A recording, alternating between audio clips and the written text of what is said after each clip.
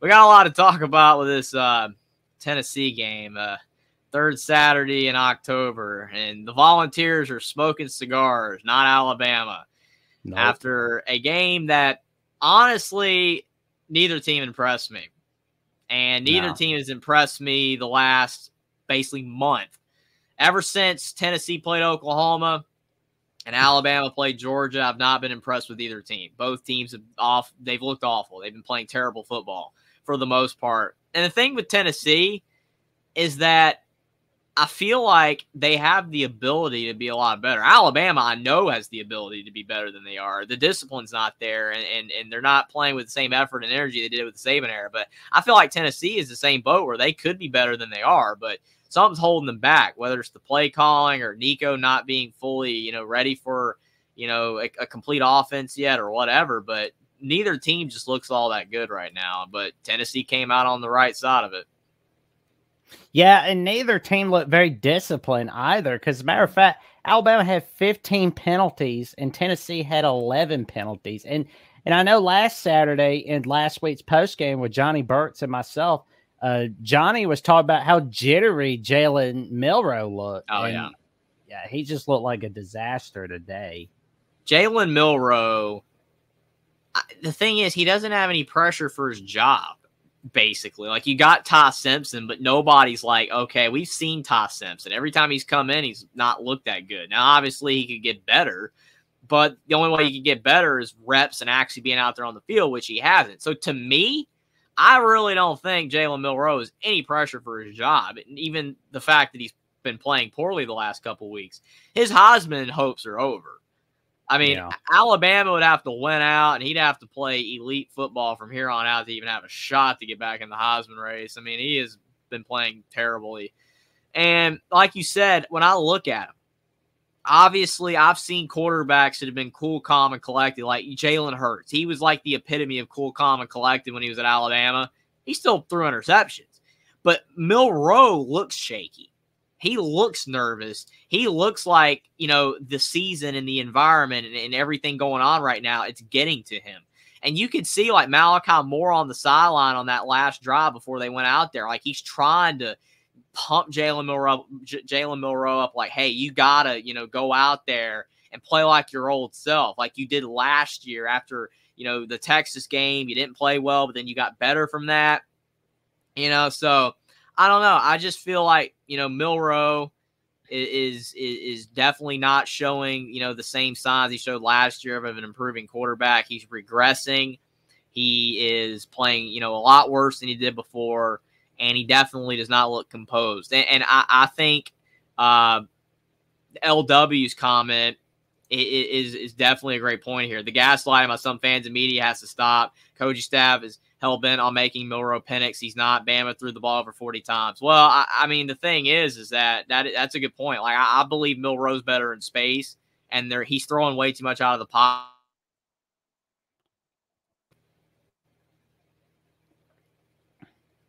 So, I mean, like, do you think, like, Milroe is a great pocket passer? I don't think that he is. I think that he is better when he's in space and he's able to run the ball.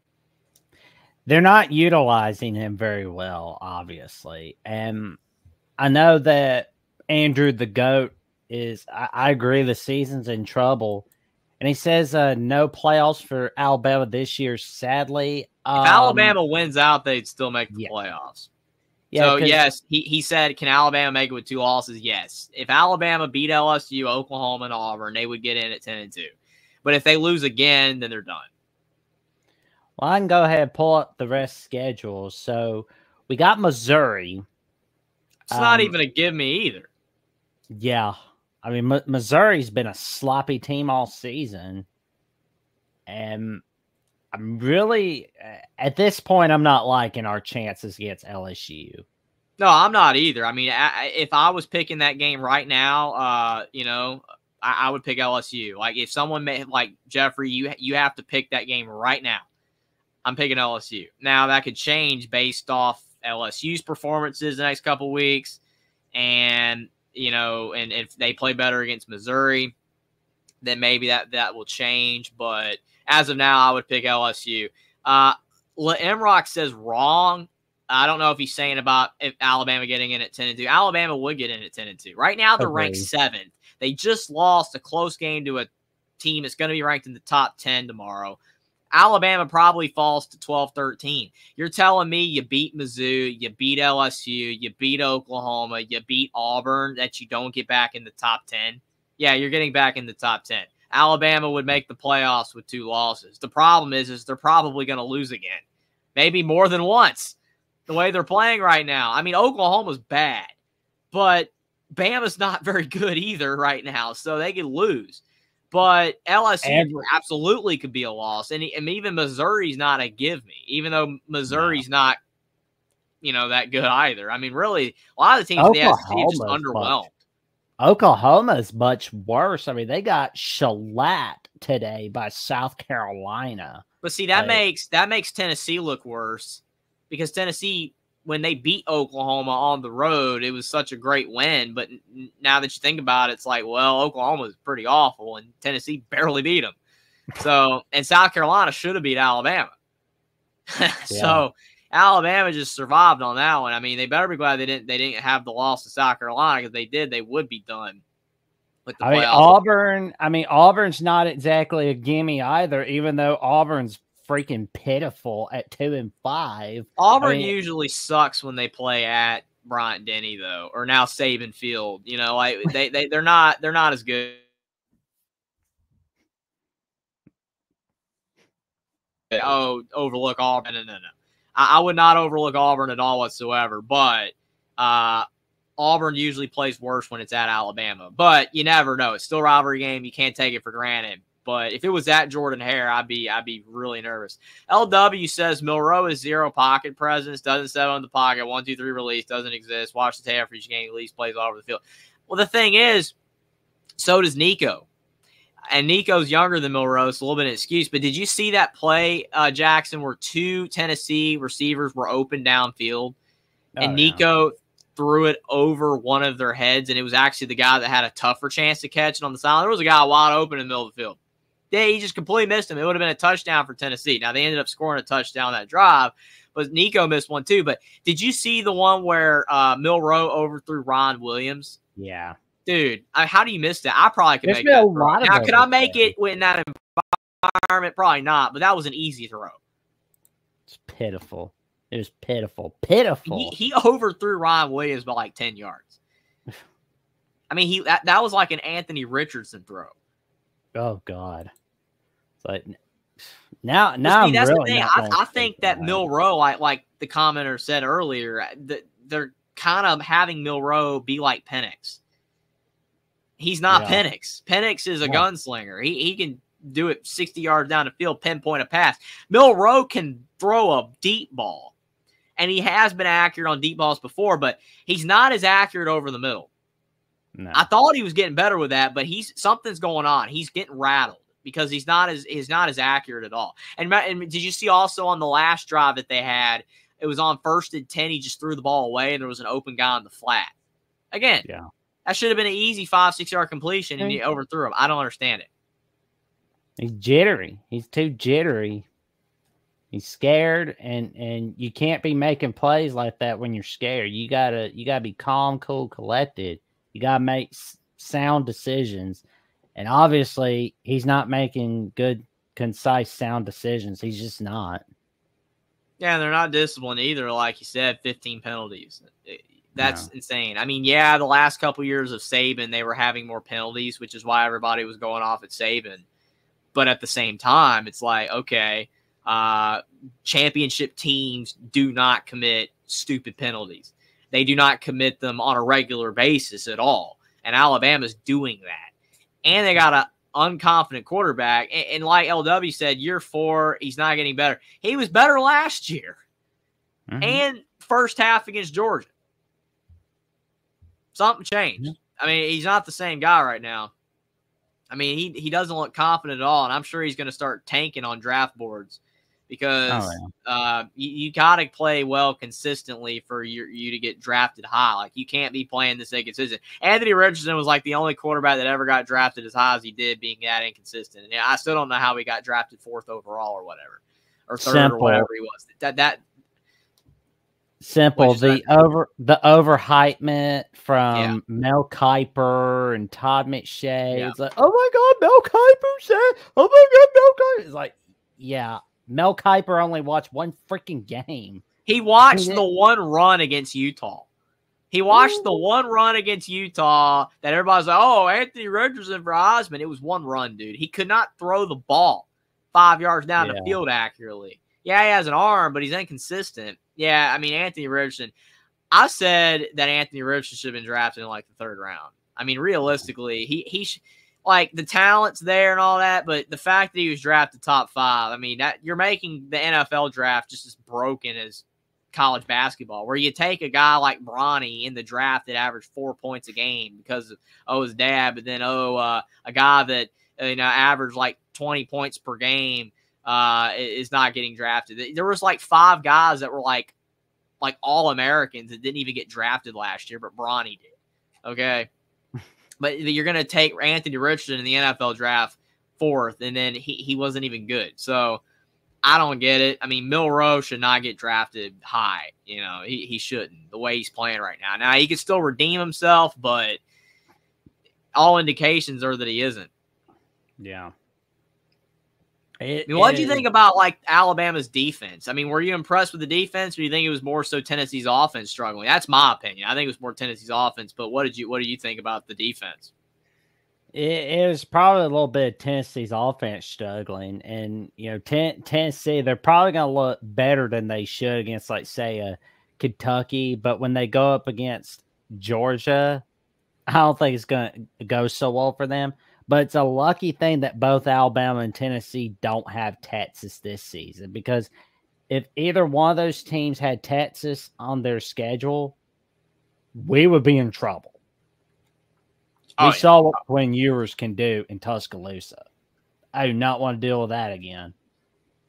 I got another interesting question for you, Jackson. Do you think that Georgia losing or winning, like the result of the Georgia-Texas game, whether Georgia wins or Texas wins, which one do you think benefits Alabama more? I know Alabama's kind of out of the race right now with 2 losses, but the way I'm looking at it, I feel like if Georgia beats Texas, it helps Bama.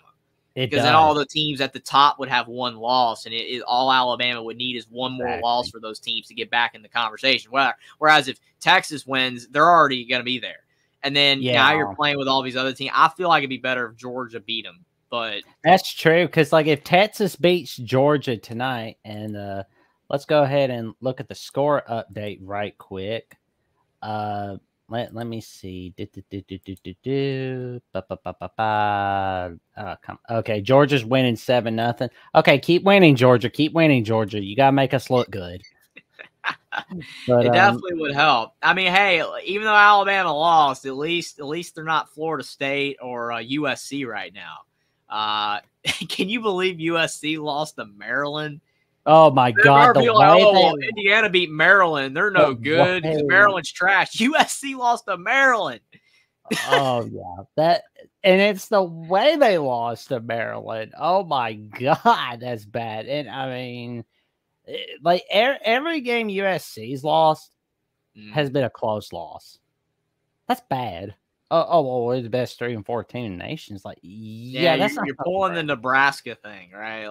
Like that's what USC fans are doing. If you start saying we're the best 3 and 4 team, you're just Nebraska, 3 and 9 all over again. And then the other embarrassment was Michigan. Michigan, Jack Tuttle, the former Indiana quarterback. That's a cluster, man. Michigan's bad. Like they're really bad, man. 4 and 3. I mean, if they didn't have that win over USC, but I don't even look good anymore.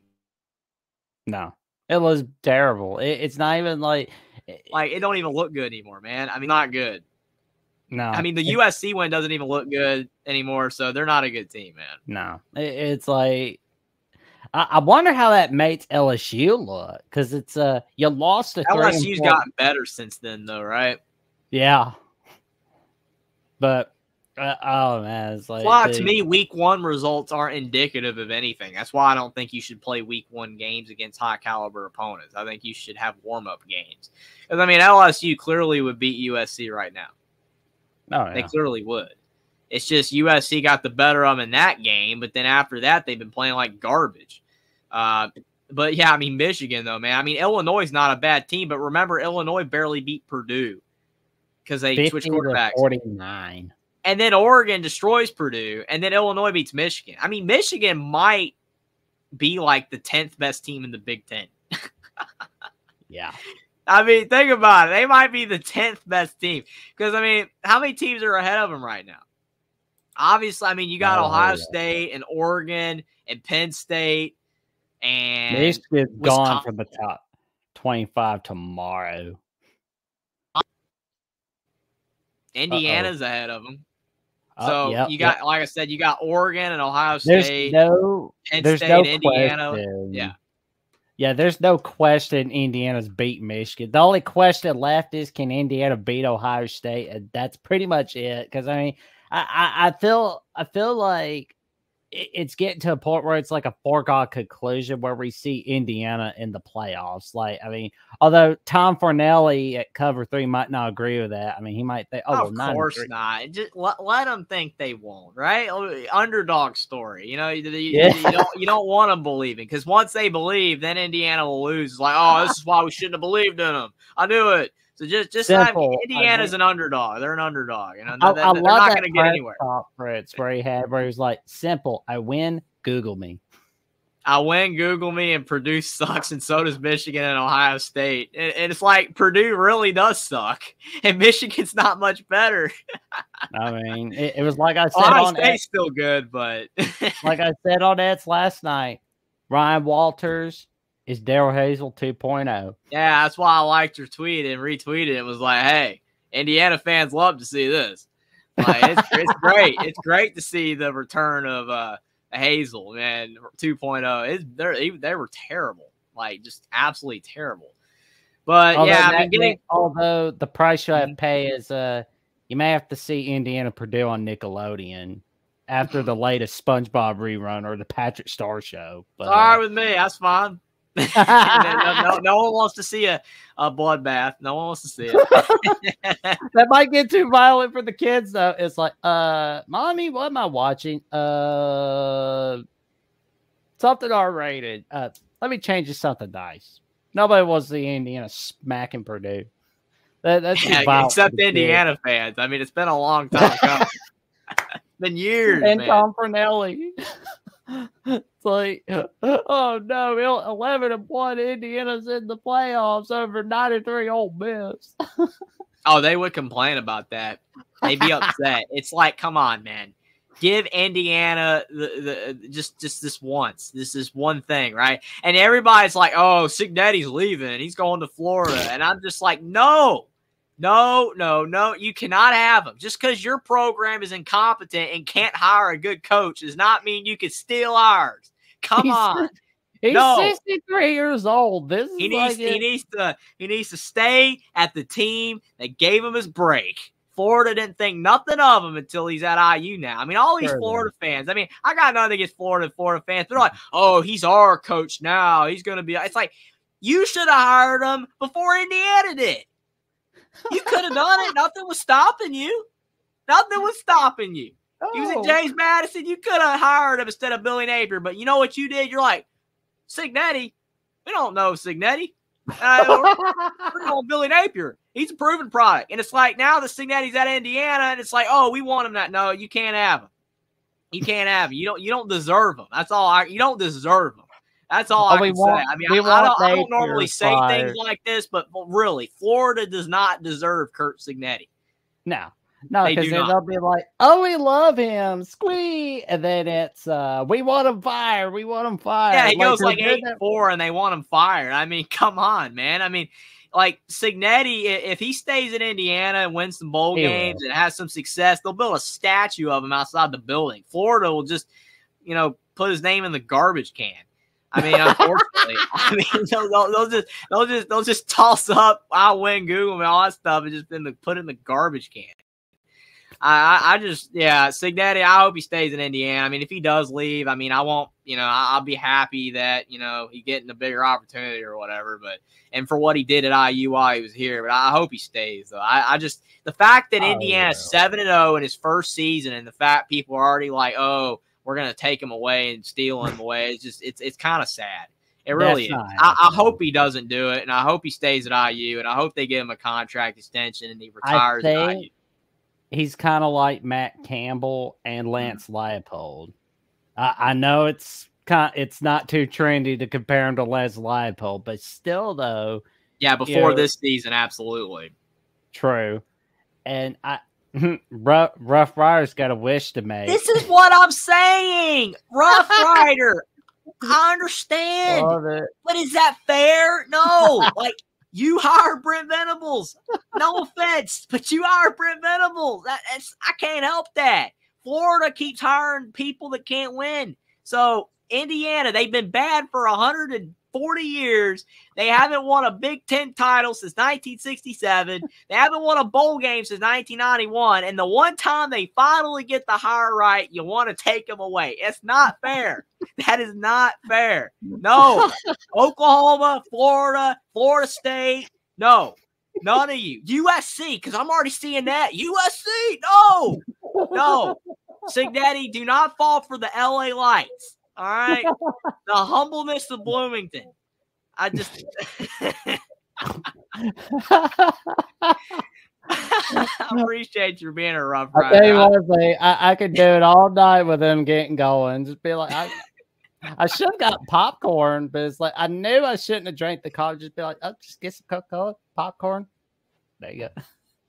But yeah, I appreciate you being here, Tim. He says, give Tennessee some credit. Great defense. I mean, honestly, I want to give Bama's defense credit and Tennessee's defense credit, but I really think it was just incompetency on both offenses, to be honest. I mean, Bill Rose out there missing Ron Williams. I mean, think about it. That play where he missed Ron Williams, if he passes it to Ron Williams where he can catch it, all Ron Williams has to do is shake that safety, he's gone.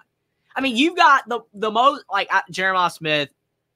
Jeremiah Smith has the best body for a wide receiver as a freshman probably ever, or at least this year. But when you're talking about explosive plays and the ability to create space and separation, Ryan Williams is the best receiver in college football, especially as a freshman, to be able to do that. And you're telling me all Milroe has to do, he's got no one on him for 15 yards. You hit Ryan Williams, he's either going for a touchdown or he's going at least to midfield. And he misses him by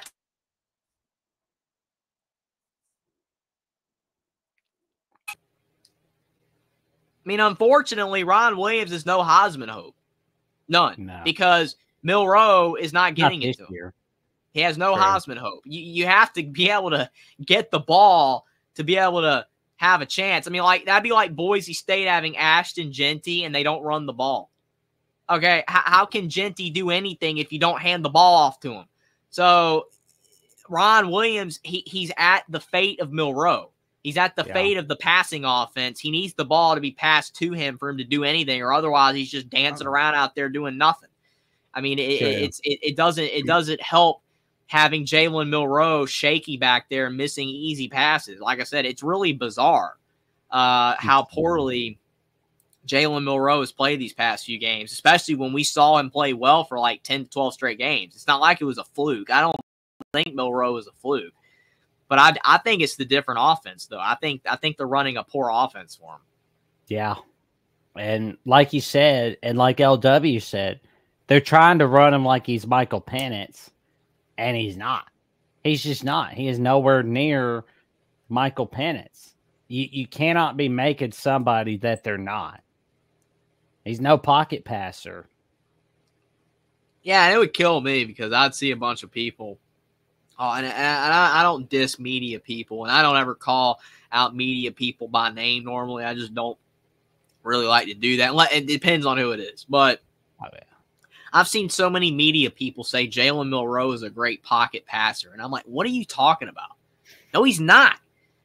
Really, the only time he's a good pocket passer is when he throws it 80 yards down the field, and it's the deepest bomb throw ever when he's all right. But to be a good pocket passer, you got to be like Curtis Rourke at IU, where you're in the pocket, you don't move, and you just throw. Drop in dimes down the field, over the middle, to the sides, downfield. Milroe is not that. Milroe is not capable of being able to stand in the pocket and drop dimes all over the field. Maybe an 80-yard pass downfield. I'm being a little exaggerated, but you know what I mean. 40-yard, 50-yard pass. But then a 10 to 15-yard pass over the middle? No. Especially in tight coverage. Because that last pass that was picked off was behind the receiver. So, gave the receiver no chance. No. I mean, because like we did not have a good day today. It's like unfortunately we deserve to lose, and I think honestly I'm hoping that this game will be a reality check for this team that hey, we can get knocked out of the playoff race at any moment. We can get knocked out at any moment. Well, the thing that's so frustrating, Jackson, is because you're absolutely right. I mean, this should be a reality check, but that's what the Vanderbilt game should have been. Yeah. You know what I'm saying? Like, they've had 3 games now where it's like, okay, you were blowing out Georgia. You look like the best team in the country. Then the second half, you played like garbage, and then Ryan Williams saves the day, and then you squeak out a win. You get the big win or whatever, and then it's like, well, you turn back around, and you play like garbage against Vanderbilt, and it's like, that's your reality check. That's your reality check. It's like, okay, because, I mean, you remember everybody – thank you so much for that comment, losers. Yeah, Alabama right now are losers. That is rare in the last 20 years, but thank you for stopping by, and you're absolutely correct. But what did you and Johnny and most – like, and even I picked like a 21, 24-point win. We were predicting like Bama's going to come back out against South Carolina – and they're going to blow them out because they're going to be angry off that loss. They're going to be like, you know what, Malachi Moore going crazy, all that kind of stuff.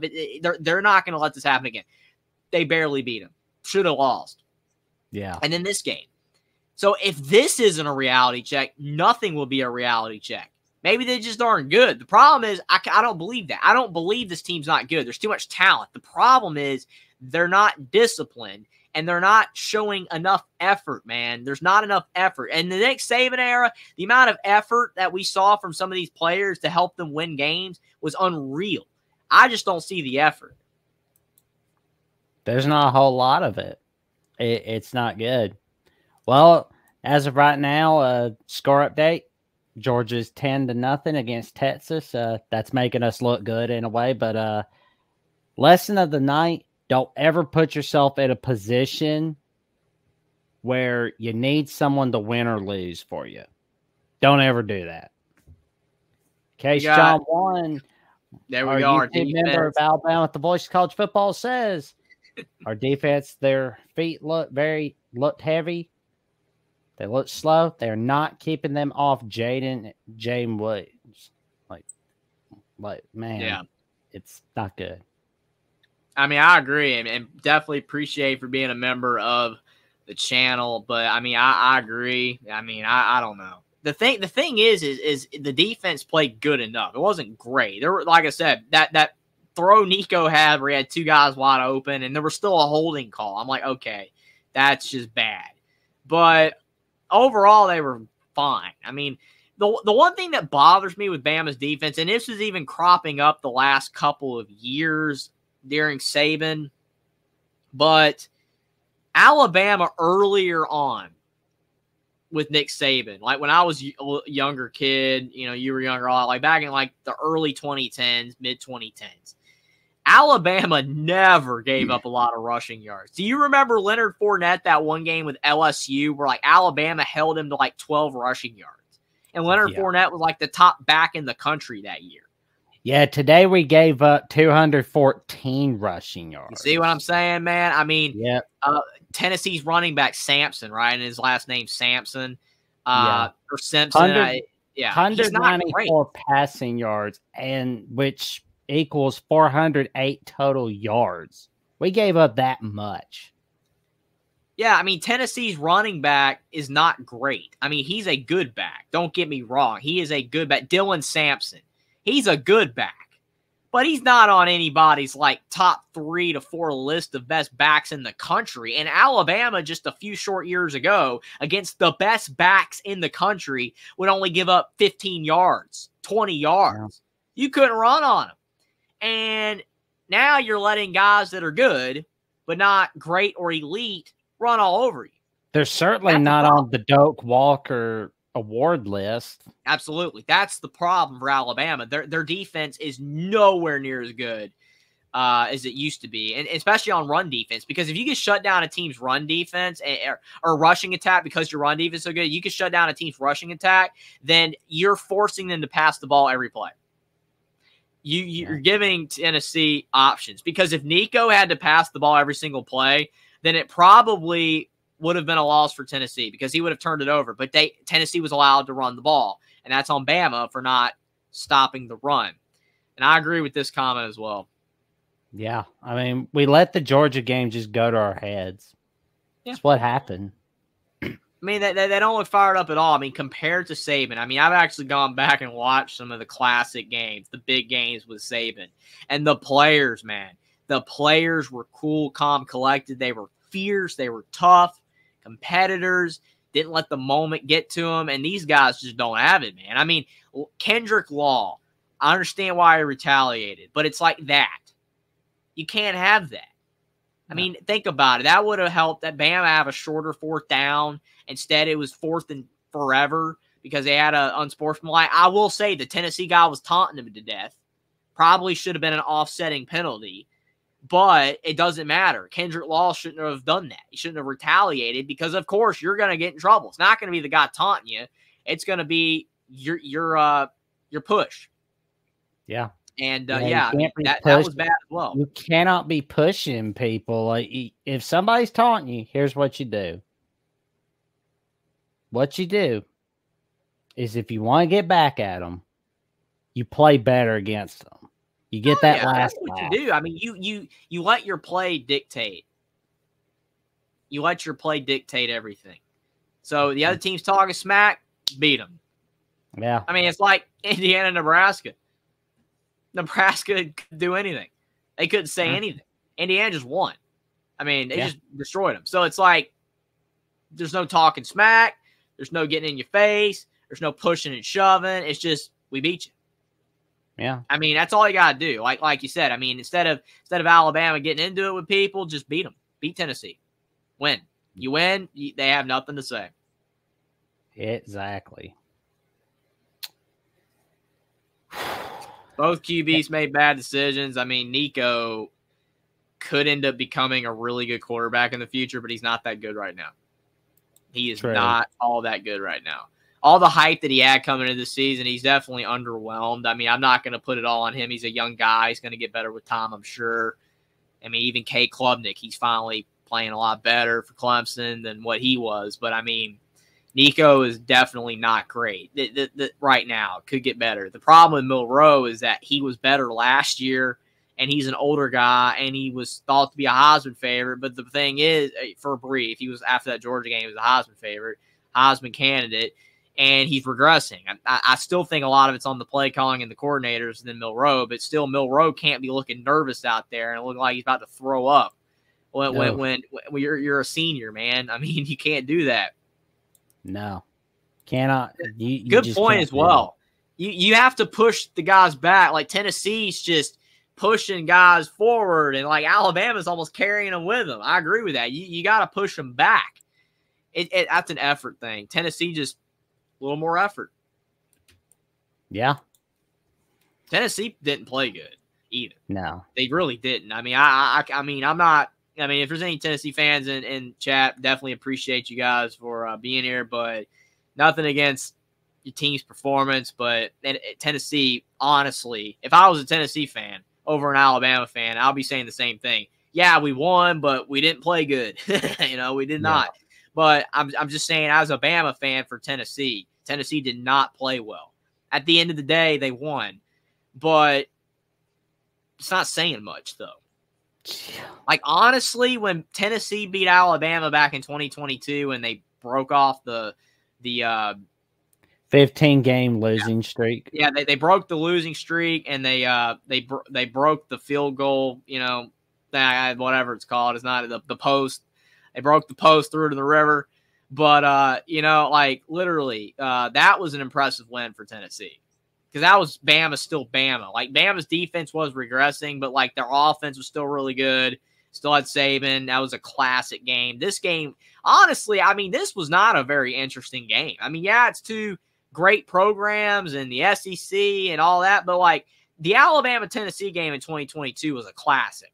Yeah. Even though Bama lost, this game was not a classic. No, it's nowhere near not an interesting game at all. It's nowhere near the 2022 game or 1966 or 1990 where or even we had 09.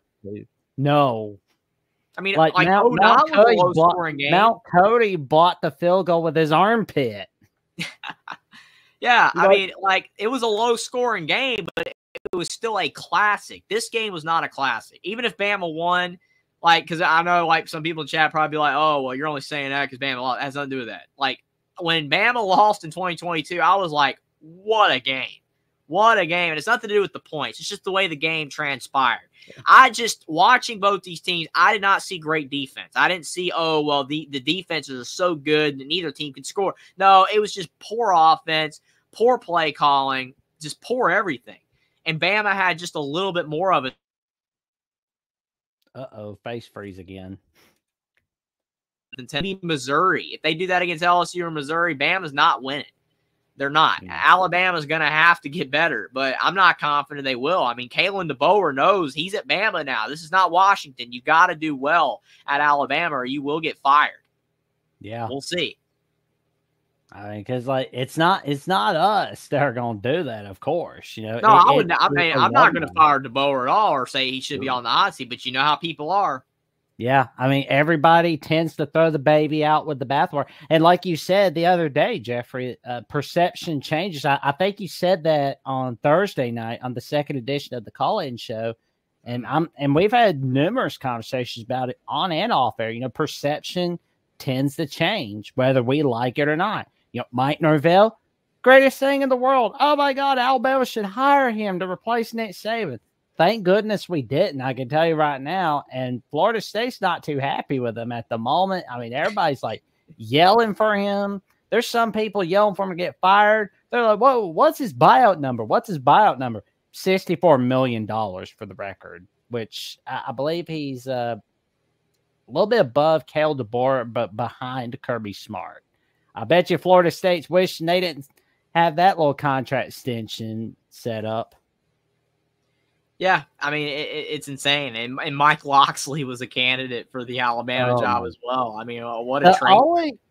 Yeah, like that's the thing about like Mike Locksley. The only reason why he even got considered for any coaching candidacy for as a head coach is because he worked for Saban. Absolutely. If he didn't work for Nick Saban, nobody would have hired him. I mean, seriously, who's going to hire a guy who was 3-22 at New Mexico? Well, that's why Cignetti got hired as a head coach, because he was a Saban assistant. Mm-hmm. But Cignetti wins. Locksley doesn't, even though he won today.